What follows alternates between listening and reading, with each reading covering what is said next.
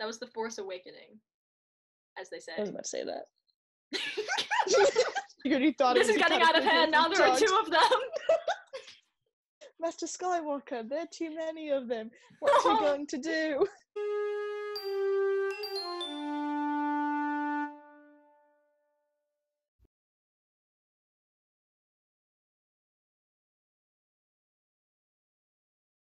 We're actually nearing the end. We're actually Yeah, I know. We're like actually 5 getting points there. away from the We're end. actually getting there. Look at us. 2.5 hours later.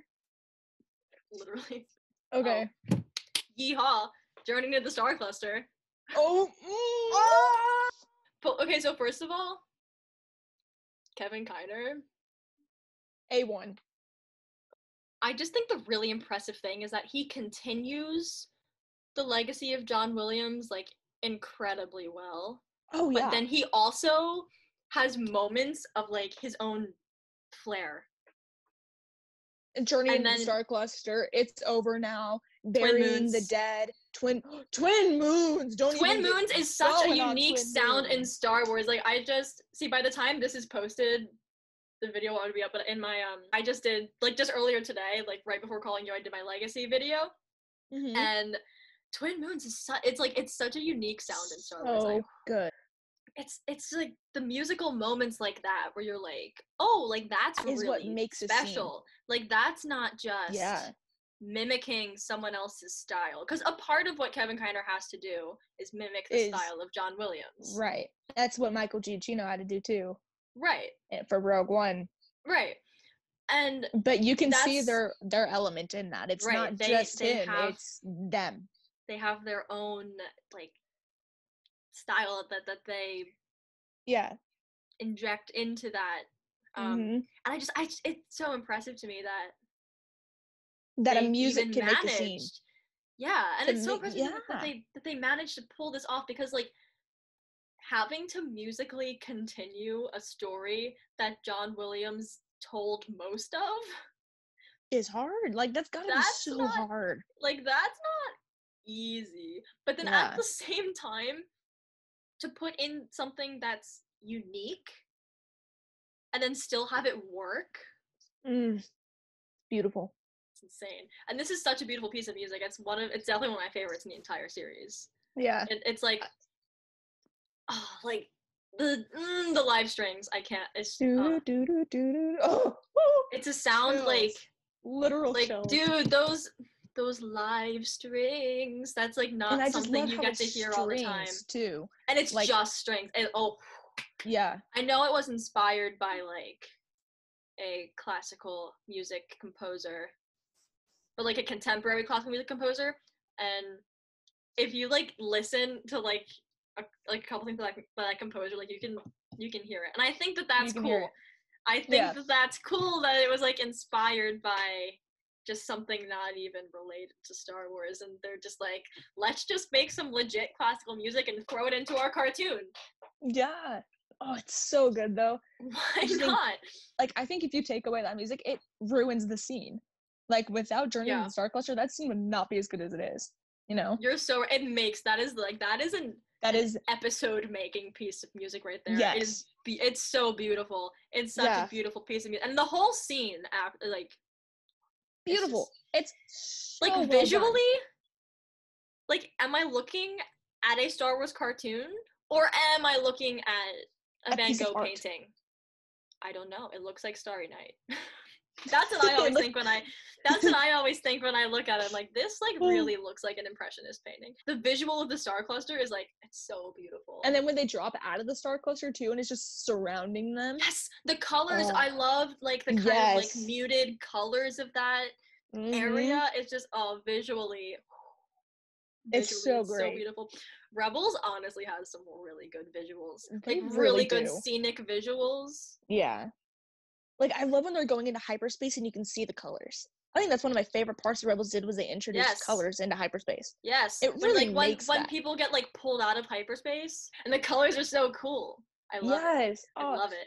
Or, like, when Hera jumps through hyperspace through that construction thing, and it's the colors, like, exploding through the thing. It's so cool. It's like, Rebels had so many good visual moments. Everyone's so busy, like, making fun of the, like, character designs. But I don't even see why they do that. I love the character design. Thank you, because I feel like I'm not allowed to say it. I don't mind how the characters look. I really don't. Of the animation in Rebels. I love it. I hate it when people say that it's not good animation, because what they actually want to get at is the design, okay? Do not even touch the animation. The animation was impeccable. The movement of the characters, so great. You cannot, like, there is nothing bad to be said about that. Okay, going back to the episode.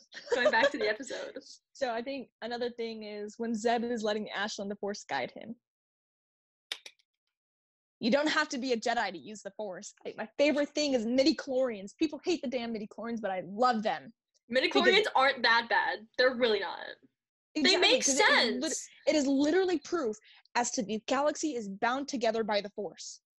Like, they make sense. I mean, I'm kind of annoyed by them sometimes, just because sometimes I just wish the Force was, like, completely mysterious and enigmatic and there was, like, nothing else. But then, on the other hand, I actually think that midichlorians are, like, they're kind of cool. It's kind of a cool concept. There's little cells in you that communicate. That is the Force. Like, that's... And it's in everyone. And you can see it. Zeb has those midichlorians. Hera has those midichlorians, and they're all used in different ways. But they're not strong enough to be Jedi.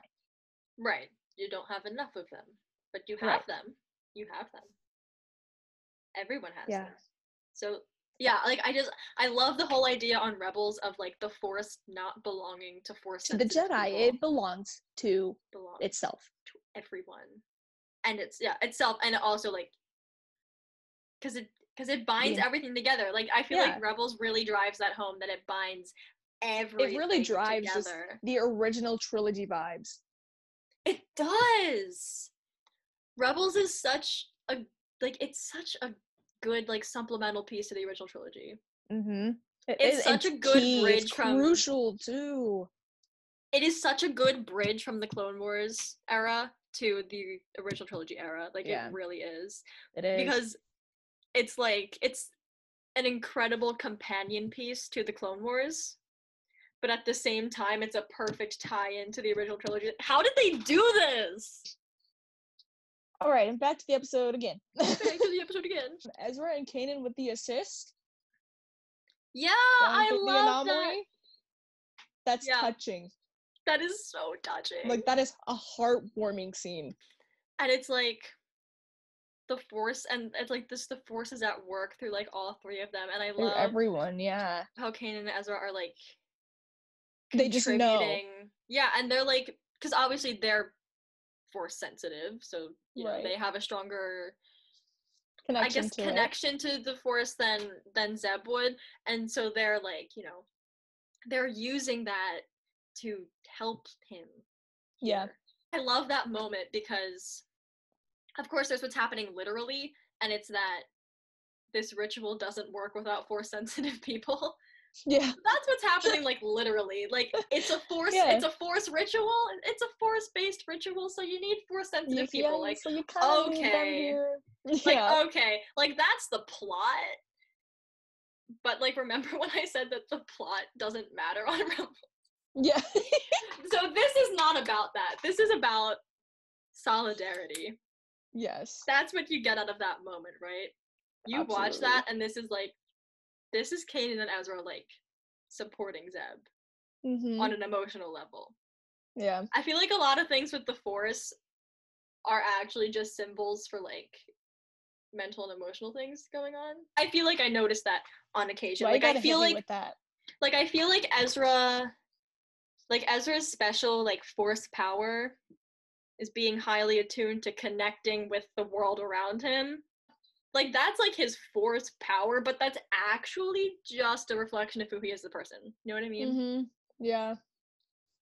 And so now this moment here is, like, they're connecting with each other through the Force, and they're supporting each other through the Force, but it's just a representation of just them supporting Zeb in this moment. Just, like, them being a family. They're a family. And I just like thinking about their relationships because obviously like Zeb and Kanan are really close and we don't get to see it a lot. Like they don't get into it a lot, but when we do see it, like you feel it. Like we've seen them like in Droids in Distress, like Kanan like cradling Zeb on the ground when he got beat up by Callus. You know, like you feel that. You feel like that connection that they have. And then you get to this episode and it's Zeb talking about like he was as good as dead until Kanan found him. So now you know why. Yeah. And it's because Kanan saved his life. Yeah. Ugh. On an emotional level, which is also a physical level. Yeah. And so now like so there's that relationship. And there's that like relationship of support, and then there's Ezra who's like new to Zeb. Like that's a newer relationship in that, and it started out kind of rocky a little bit. But you can kind of see Ezra's just a person you can go to. But then they became brothers.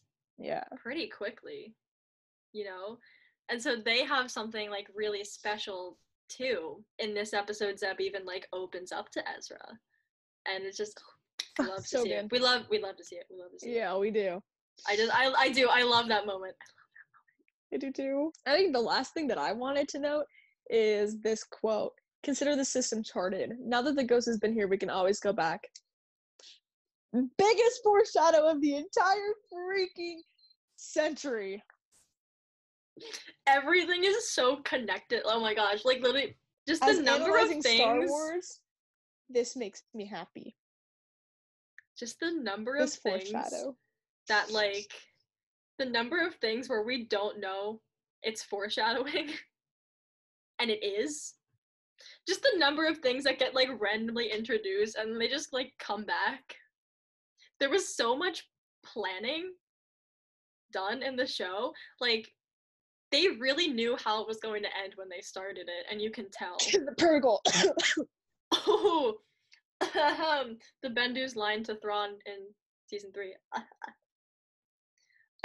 World Between Worlds being in literally the 10th episode. Anyway, whenever they go to the Jedi Temple, it's literally like there's a world in there. It's just there. Like when, whenever they talk to Yoda in the Jedi Temple, that's just the World Between Worlds, and we just didn't know it. And we didn't know. We just didn't even know it. But that's official because in the Rebels Recon World Between Worlds, Dave literally said so. Yeah. But I also love the ending of this episode. And I love that ending of like saying they can go back because it's still hopeful. Yes, exactly. Like Zeb went through such a hopeless period in his life. And now like he finally gets to have hope in his narrative, and I love that. Yeah. And it's so significant because see, there was this line I think that Ezra said to Zeb earlier in the episode where he was like, "You failed them then, so like don't fail them now." Yeah. And so now he has the chance to not make it up fail to them. He has right. And you know, it's kind of interesting because he held on to his grief very tightly. So now it's like, and it's hard to let go of it because sometimes it's like when I don't have a reason to feel sorry for myself anymore, who am I? You're like man, I have to get a hold of myself now. Like it's hard because sometimes it's like, who am I without my grief? Yeah. So now Zeb fully has the chance to like move on, and he has to seize this because now it's like, this is charted. We can go back. Yeah. And so now Zeb actually has to be like, then I have to actually step up and like let go of my grief over this. Of everything you fear to lose. And he has to take hold of this second chance. And I just like, wow. Good stuff. This is such a good episode. This is such a good episode. Obviously, because we talked about it for like 2.5 hours. Yeah, almost 3. We're coming up on 3 here in like 20 minutes. 3. Well, that was so much fun. Mal, I enjoyed talking to you. I enjoyed every minute of that 3 hours. You have no idea. Every minute of the 3 hours that we spent doing this. We truly are kindred spirits, I feel. Now there are 2 of them. Yes, I did. Anyway, now there are 2 of them. Thanks for watching. Stay tuned for more of this disaster duo. I'm sure there will be more. And may the force be with you always.